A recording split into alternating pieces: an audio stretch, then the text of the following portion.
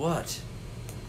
We're library live. Hey, guess what? It's just the Scott Kid. We're at Palace Day, Sheila Reno. It is Thursday night. And all the way from San Bernardino, California, hey, Funk. Hello. Hi, Jess. Thanks for joining us for our last Thursday in 2019. Woo. It was a wonderful way to end the year. Thank you very much. Let's talk about how you come to be in our basement from California. Let's see.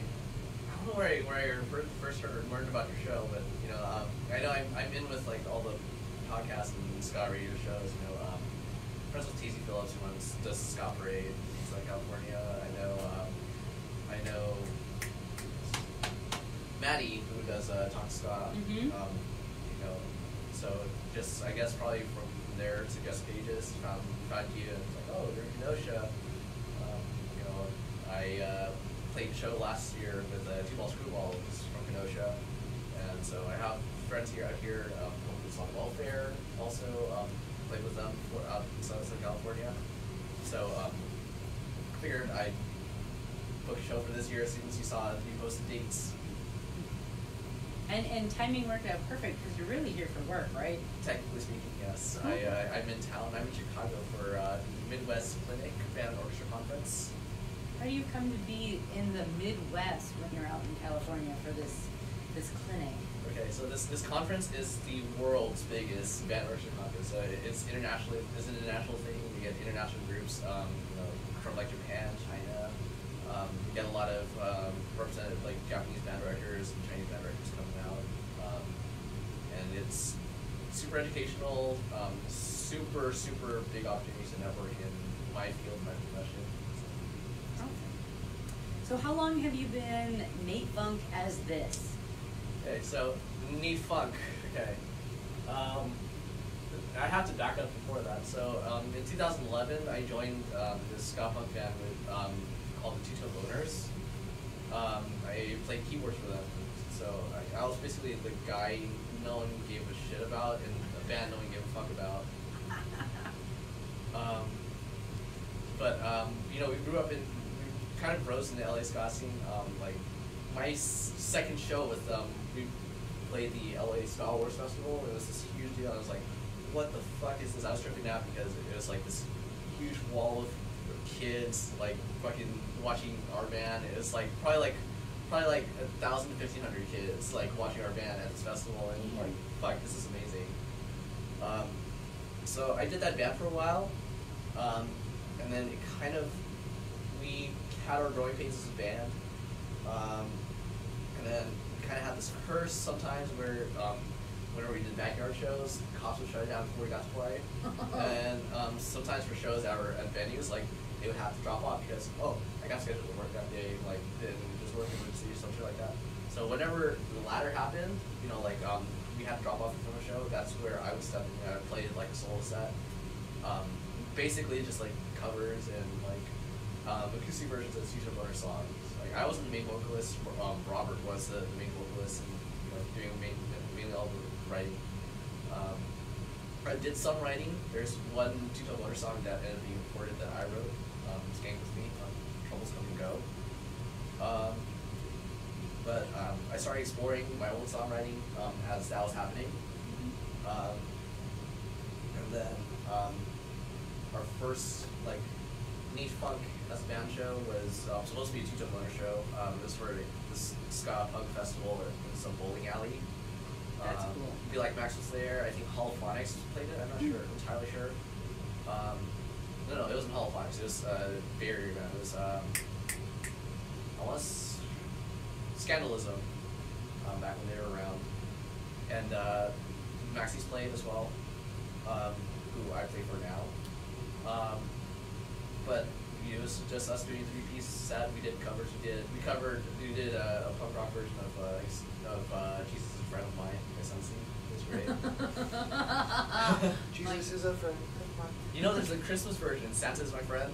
I just found that out. Yesterday. Oh my gosh! Yeah. We'll have to look that up. So yeah, it's long-winded. So when that iteration of Nate Funk happened, where it was just filling in for Two-Tone Loners, that happened from basically 2013 to till like the semester when I student taught in 2015, and then like I was like, okay, this is it. And then after I finished student teaching, when I got my first teaching job, that's when I started kind of like, it was kind of like a side sort of thing. Like Two Tone Boners got asked to do a show, and it was another case of Two Tone Boners dropping off a show. We did some shows with Still Alive. They're from Chicago. Great band. They had a run of dates, and I get this call from my friend Brent Friedman. He's a drummer for We're the Union now. Does booking, and he's a well-connected guy. He's like, Nate, okay, so the show was Still Alive and Two Tone Boners. I gotta talk to you about something, because I used to book this venue. Leftover Crack released is releasing a new album, and they're looking for a less than 200 cap venue, performance space venue to shoot a music video at, and Bridgetown DIY would be perfect. But here's the catch: like everyone else would have to drop from that show, other than Still Alive. But I could throw you onto another show with Still Alive. So that happened.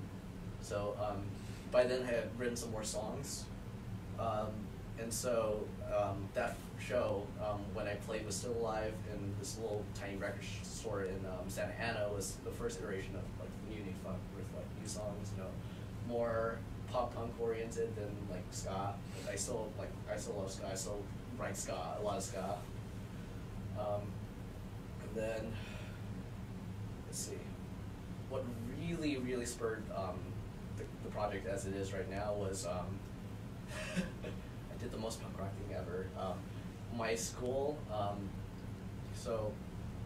where I taught at, we gave most of our percussion equipment away to our district drumline because they were starting district drumline.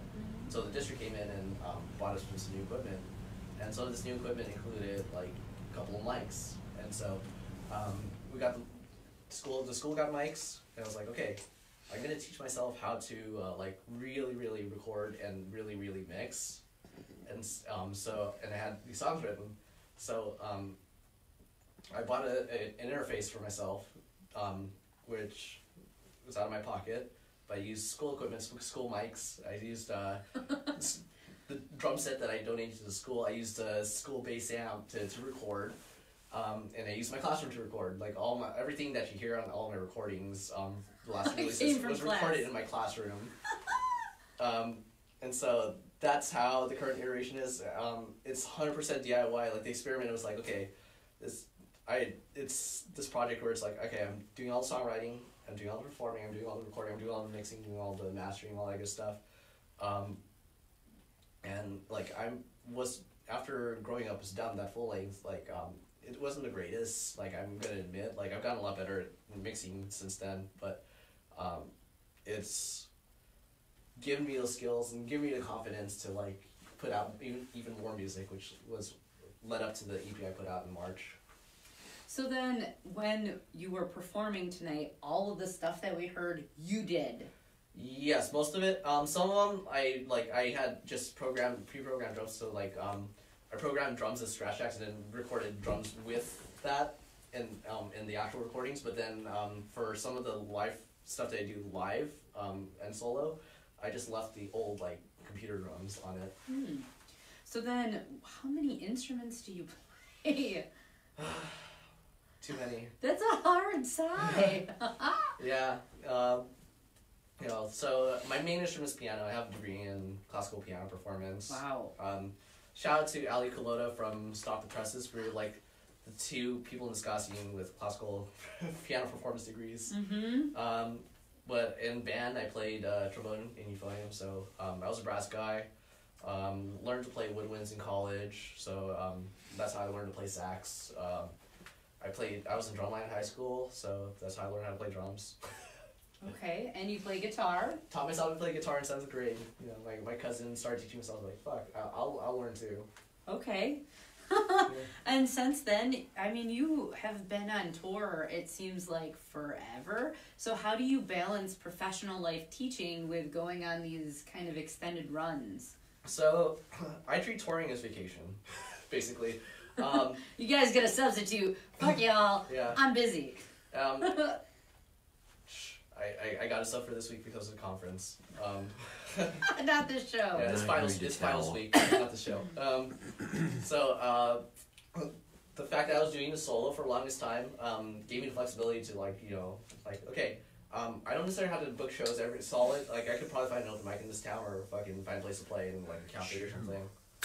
If there's a date I need to fill. And then I could just schedule around my teaching schedule. You know, like, okay, spring break, I'm gonna fucking just do a run. I'm gonna go up to Portland, back. Okay, summer, okay, have this much time before band camp. Okay, I'm gonna go ahead and just do yada yada in 2 weeks. So on and so forth. Things are gonna be changing for 2020 because this year I finally got like a steady band together, like really good friends with them, and like they're solid musicians. But we're looking to record in March. We're probably gonna do some Bay Area dates then, but we're hoping to do like a 2-week tour as a 3-piece in the summer. Will you come back here? I'm thinking about it actually. You should do it. You should do it. Yes. So besides this, talk about that. You have another full band. How well do you balance this as your primary and another band? And what does that look like as far as recording your own stuff versus recording with a group? Okay, so I play keyboards for this pop punk band called the Maxis. We're from Greenland. We're a Riverside band from California. Why the air quotes? From Greenland, yeah. We're a fun band. But that band, like, I barely had to do anything. Like, they put out a full length like 2-3 years ago. I recorded scratch organs for that. They had another keyboard player for that. But for live shows are like usually months between those shows that we book. And like the songs are so simple enough. It's like, okay, we could wing it for gigs, or if it's a big show, it was just like, okay, just one rehearsal and we'll do it. Maxis did do like a few national tours with like Real Big Fish. Like we actually just played with Real Big Fish in Anaheim like a month or two ago. House of Blues, right? House of Blues. Amazing show. We direct supported. Fortunately it doesn't have large time commitment. I don't know what the plans are. Because I know we just put out a 2-song EP, and I'm not sure what our singers' plans are for recording, for touring, for 2020. But the guys in that band are in other bands too. Like the drummer plays for Suburban Legends. The drummer and his brother is his brother is the guitarist for who's the guitarist, also plays in another band with him called the B Sharps. So like they've got book schedules. So and everyone's in other bands. So it's like basically like a super group, but that's like the only other project that I have balance with, and like the time commitment's not that big.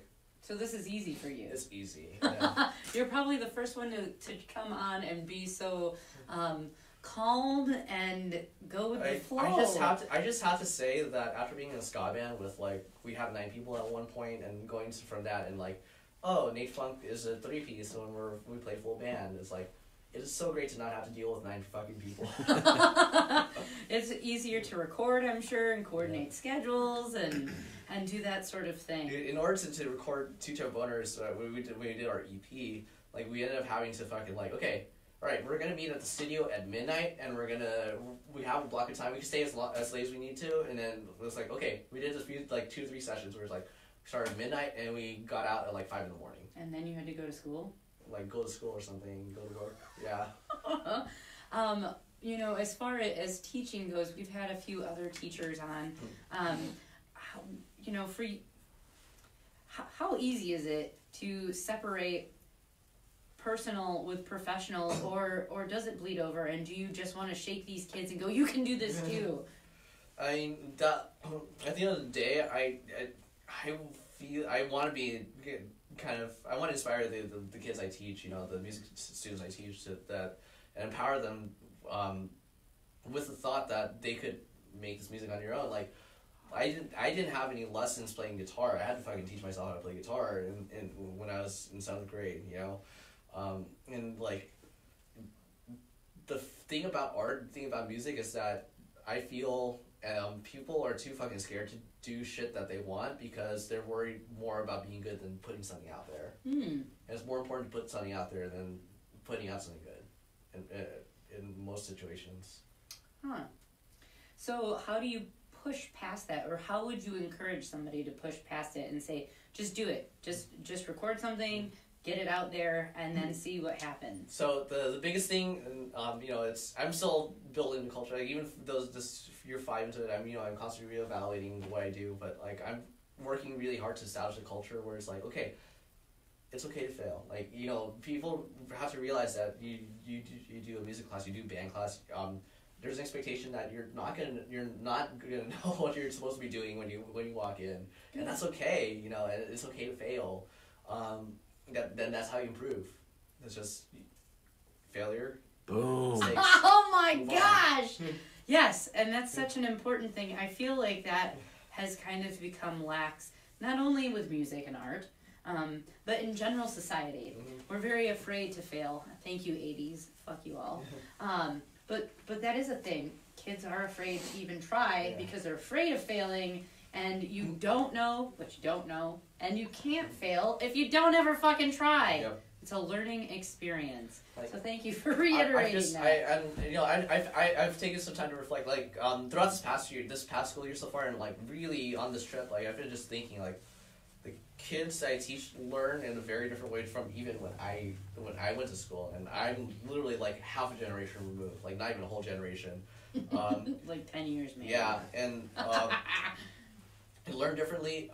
The culture's different, and the parental culture is different. I'm not sure how it is out here, but I know in Southern California, like, parents, I feel, kind of shelter their kids from that failure, and so it creates that. And it's a systemic thing, you know, with that, especially with the push towards just technology, science, technology, engineering, math education. But like, by adding arts, you have to have that as the human element, and part of the human element is it's okay to make mistakes. And that's an important thing. Whether you're playing solo or with a group or anything, there will be times where you fail. Like, there are people who get up on stage and they've been doing this the longest, and they still, like, that was the worst show I've ever done. And you know what? It's, I think, confidence, and it's a learning experience. You have to have those moments so that you can continue to grow, because you might go back and rewrite that riff, or say, nope, this bass line needs to go here, and you're not going to know that if you don't go try to do those things. And yes, I think you are right. We are weird parents because we encourage the failure, whereas I think with our kids in school, it's almost entitlement. And when we say entitlement, because that word is thrown around so much, it's more than just being given things. It's also being coddled, and that doesn't do anything if you want to continue to have a culture of music and stuff. And you can hear that on the radio. You have these people who play, if it's rock or if it's pop or if it's whatever, it's being mass-produced and regenerated through different apps, and that's not true music. True music is sitting down and saying, okay, you play this, and you play this, and we're all going to figure out how these parts go together. And that inspires not only creation and learning, but math, and can be applied then to all of those other STEM classes that I feel is currently the push. So thank you, because there's a lot of people who are like, you let your kids fuck up? Yeah, you have to fuck up. I fuck up.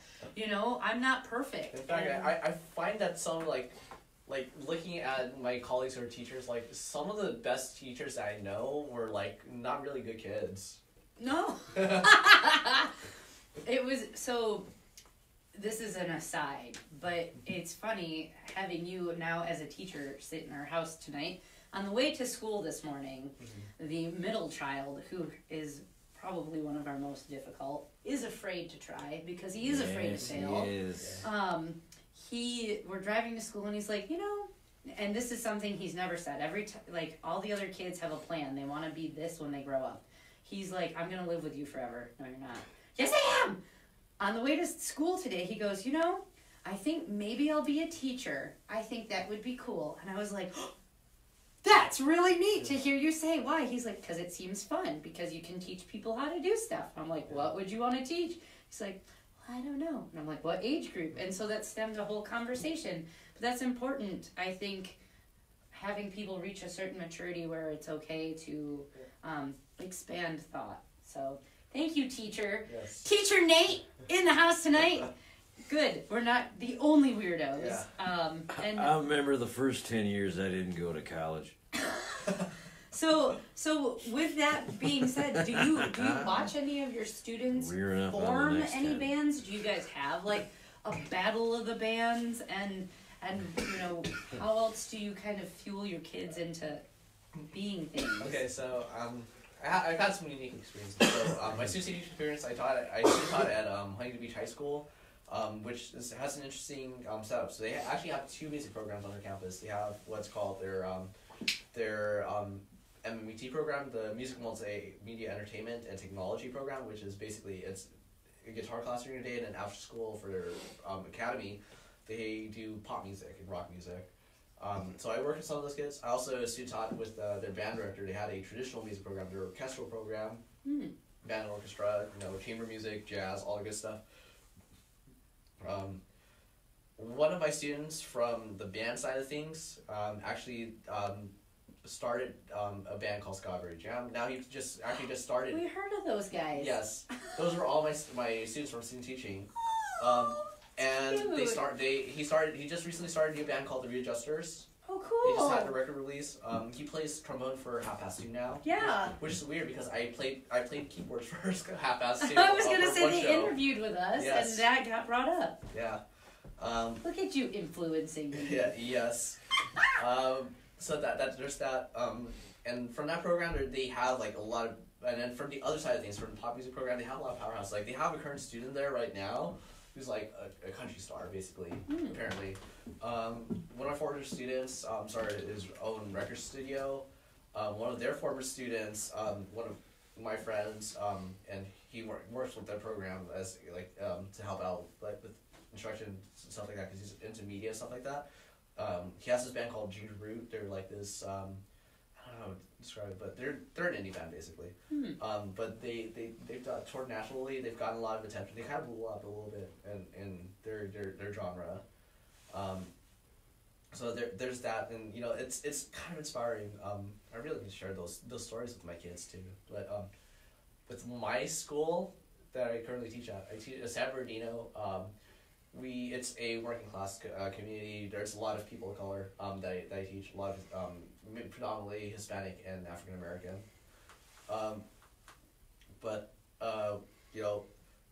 We have this this community program called Teen Music Workshop. They do like pop music from like 70s, 80s, some from like today. They teach kids like the rock instruments. They teach them how to sing. They teach them how to move on stage and all that good stuff. Kind of like the way the program was set up at Huntington Beach High School when I was student teaching, but as an after school community program, not a school program, a community program. Some of my students participated in that, and so they got to have their rock experience from there. But it was okay, let's start kind of something like Chicago sort of thing. Last year, this year I have a sophomore kid though. He sometimes plays drums for that program, I believe. He's a very sax player, but he's working on hard to try to start a ska band right now. Neat. Yeah, so I was like, yeah, that's so cool. Actually, when I got my copy of the Pick It Up Ska documentary DVD, I actually gave it to him. Oh, cool! Yeah. That's neat to know that there are still young human beings that are interested in, a specific genre of music that started in the 50s. And for a while it did die out, and then, it's kind of seen a resurgence. I do have to say, as far as resurgence goes, are you playing with a lot of ska bands and staying in this niche community, or when you go out and play, are you playing with a broader variety of genres? So, nowadays, most teaching takes up most of my time. Like, you know, like it gets crazy. Like sometimes I'll work like up to like 80+ hour work weeks, especially in fall season with marching band.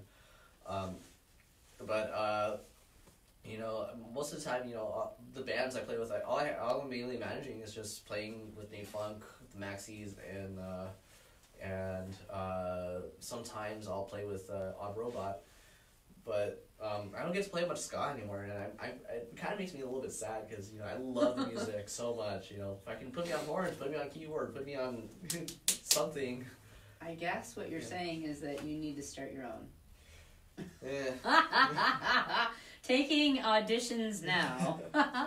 So, speaking of, you know, booking and coordinating and doing your own thing, when you set up these tours, are you reaching out to venues first, or are you connecting with bands and saying, hey, I want to come out your way, please set this up and I'll play, or what does booking a tour for you look like? It's a mixture, you know. I've worked with enough bands from Two-Tone Boners, from being a booker promoter at this DIY space in La Puente, California, named Bridgetown DIY. I was there when the space opened and worked with them for like about 2-3 years with booking acts and helping run sound and volunteering, you know, trying to help this space grow. So that's where I built a lot of my connections is from the band and from that space. And so from there, I also learned about, like, okay, these are cool spaces to play and these other cities. And I've been learning, like, oh, yeah, like, this place, the owners are kind of racist, so, like, yeah, don't play there. Or, like, yeah, they're bounced as a rapist at this bar. Oh! Yeah. That's scary. Yeah. Wow. So you know where not to play. Yeah, I think that's just as important as knowing where to play as knowing where not to play. Gotcha. There's that. So, being a solo performer, you know, doing a solo gave me a lot of flexibility to do both ways, because, like, you know, I'd be able to fill a date. If I wasn't able to fill a date with a band or with a full lineup, or even with, like, a venue that has sound, like, I could just pull out a acoustic guitar, or, like, you know, like the mini app, and just, like, hey, you know, get in here, a little coffee shop, and it's gonna be about half an hour. Cool. I can set up some merch here, sort of thing. Hey, let's talk about merch. What do you have available for merch? Because I know that you gave us vinyl, which is super cool, and that was probably the most recent thing in March, right? Yes. So talk about that. What do you have for merch? Okay, so I have one shirt design. Like, very, very small. I have a very small scale. I have the Descendants parody logo that I did for Growing Up as Dumb. Shirts. I have stickers. I have buttons. I have 5 button designs. I have, let's see, stickers, yes. And I have 3 CDs. So I have the full length I put out, the EP, also the road that I put out in March. I also have physical copies of Justin Ackerman's What Do You Know About Ska, Volume 3, which I'm on. I'm going to be on Volume 4, which comes out next month. I was going to say Volume 4 is coming out. Yes. And I also have a limited edition, one-sided 12-inch vinyl version of Thoughts on the Road. That's cool. Yeah. So, as far as, like, your merchandise, do you make all of that yourself? Did you draw the imagery, or do you, like, kind of network and have a friend who does that? I mean, basically, like, the whole thing with Nate Funk was like, okay, it's like I treat my shit as, like, not original. Like, everything's a fucking rip-off. You know, I'm basically a fucking modern music industry Jeff Rosenstock rip-off, dude. Fucking on the fucking West Coast. No, but yeah, like all my designs are basically just parodies of shit that's out there. You know, like shirts, obviously the classic Descendants logo. I did a parody of the Op Ivy logo. I did it for one of the buttons. I did a parody of the Enjoy Skateboards logo. I like that you're saying parody and not copyright infringement. Just kidding. As a band director, I have to know my copyright law. It's covered under fair use. Parody is covered under fair use. So here's the thing. When you release music, because this is a soapbox issue I stand on repeatedly, are you utilizing a distributor to release your stuff digitally? digitally. Okay, so for me, yes, I do rely on that. I go through CD Baby. I go through Bandcamp for shit. I try to direct people to Bandcamp if they wanted to do that. I release my music on a donation basis, basically. So same ethos as Jeff Rosenstock. He's huge influence on me as a artist and as a musician as well, but like more so as like the approach to being a musician, being approached to artistry and to touring into music industry.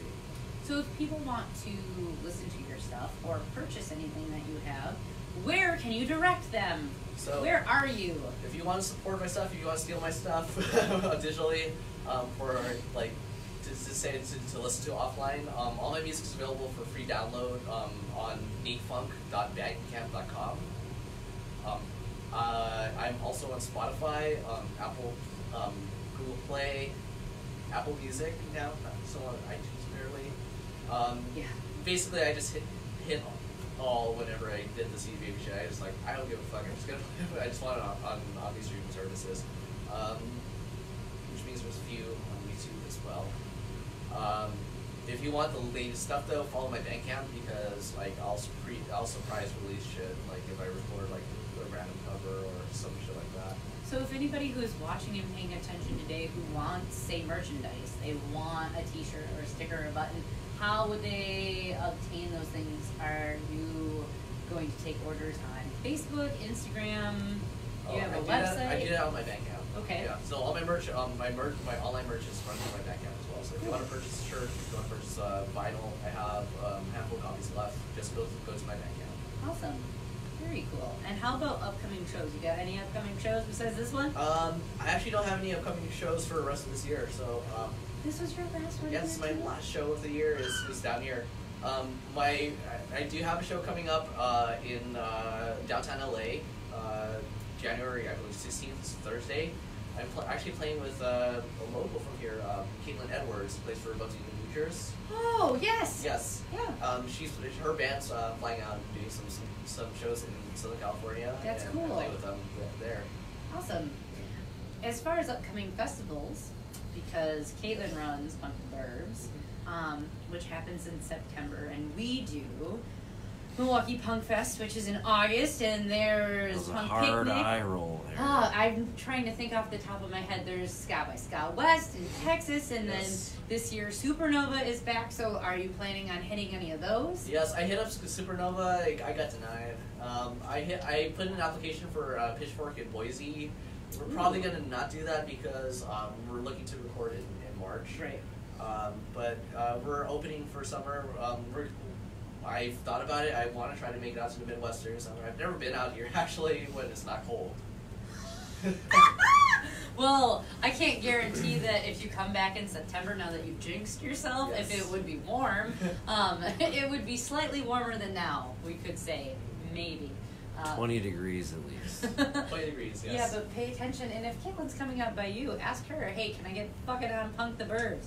Because that would be pretty cool. It's just like an hour jaunt south of here in Lombard, Illinois.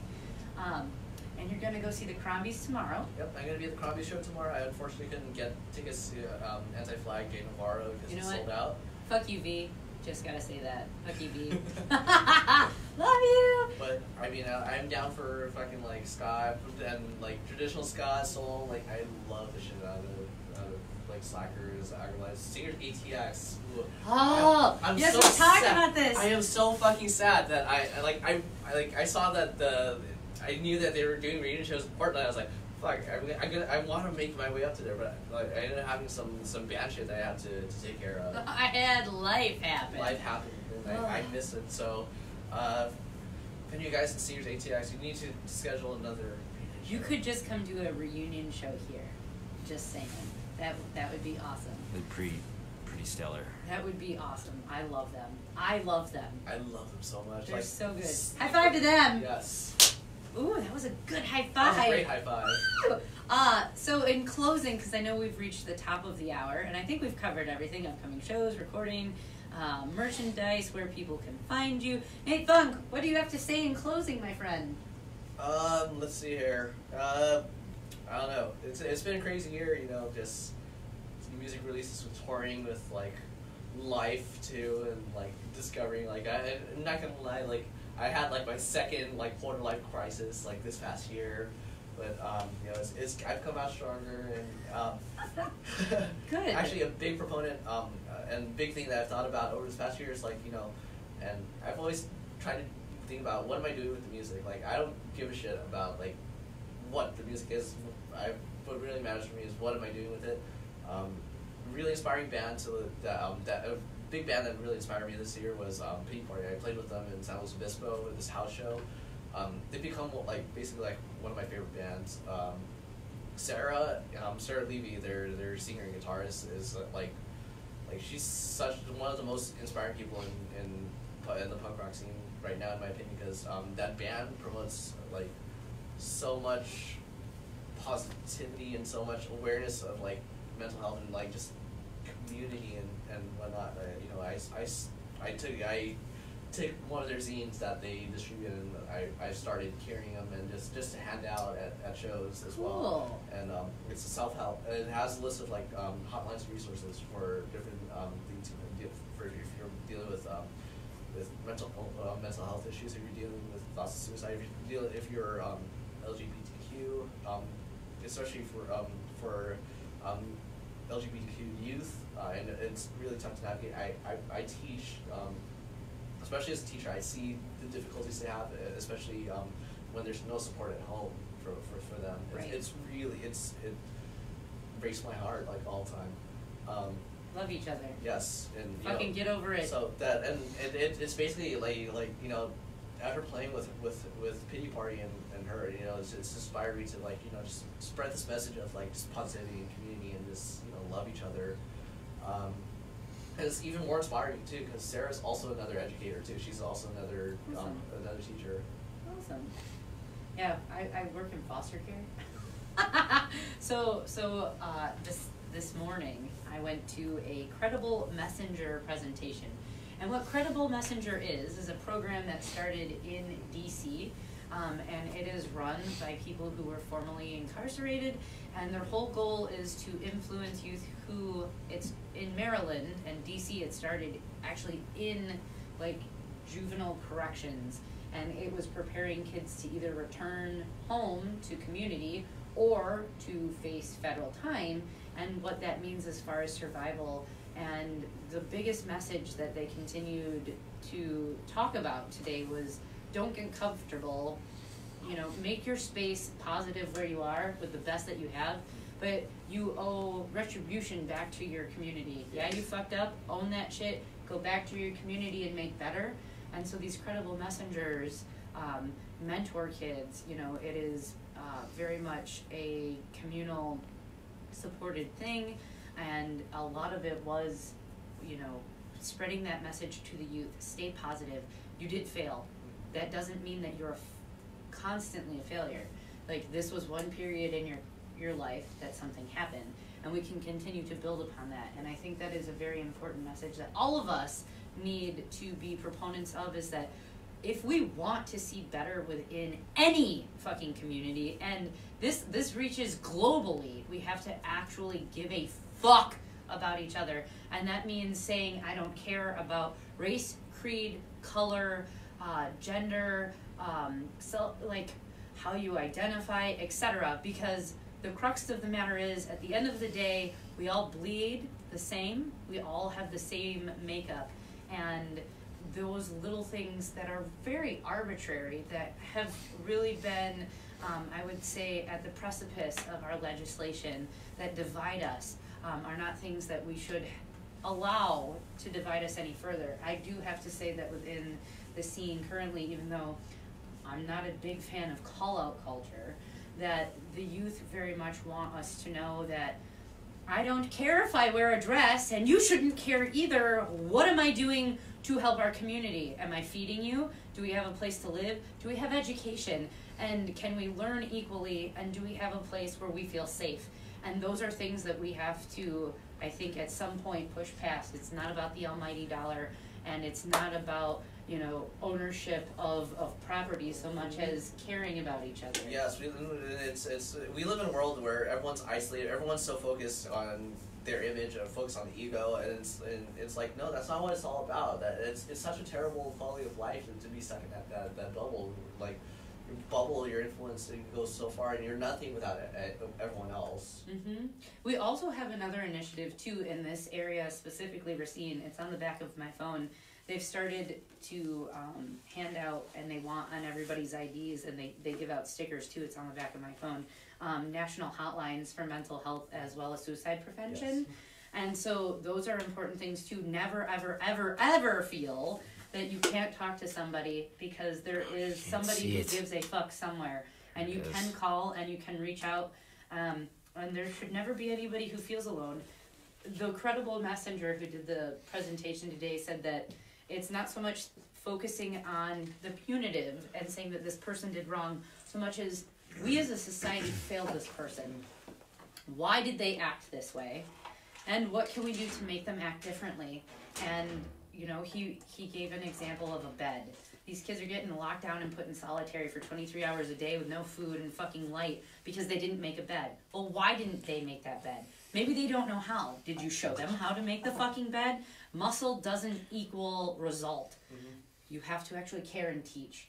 So I will get off of my soapbox currently, but yes, I think if we could all I see that in our music scene currently, is there is a push to be inclusive and to have a message that is, you know what, even with drug addiction, I don't give a fuck. I care if you're shooting heroin. I'm gonna be honest. I don't want you to do those things because I think that you're better as a human, and I don't like that you don't feel that you're valuable enough to not do that. But that doesn't mean that I wouldn't feed you and give you something warm and make sure that you have resources to come into self-actualization that you don't need that anymore. Yes. So we care. High five. Another high five? High five. Thank you, Nate. This was great. Nate Funk from San Bernardino, California, currently on tour, but going back to California after this weekend, and we should anticipate new music with the Maxis in summer-ish, if you're recording in March? I'm not sure about Maxis, but for sure Nate Funk's going to be in studio in March. Cool. So new music on the way. Check out his Bandcamp. You can purchase his merchandise there. He does have really cool vinyls, as well as t-shirts and stickers and buttons and those sorts of things. And if you are in the Chicago area, stop out to the Crombie show tomorrow night and say fuck you, V. No, just kidding. That's sent with love. We bid you adieu. 2019 is over, my friends. We will be back in 2020. We are currently booking. There are some slots in January and February still available. March is currently all booked. And new this year, too, so that you can pay attention, please. Every quarter, the Knights of the Round Table and myself are going to do a viewer's choice. So if you hear new bands that are up and coming, you have gone to a show and you're like, I got this thing, send us your music. We're going to do a viewer's choice so that we can continue to help spread the information that is underground music. Okay, thanks. Bye.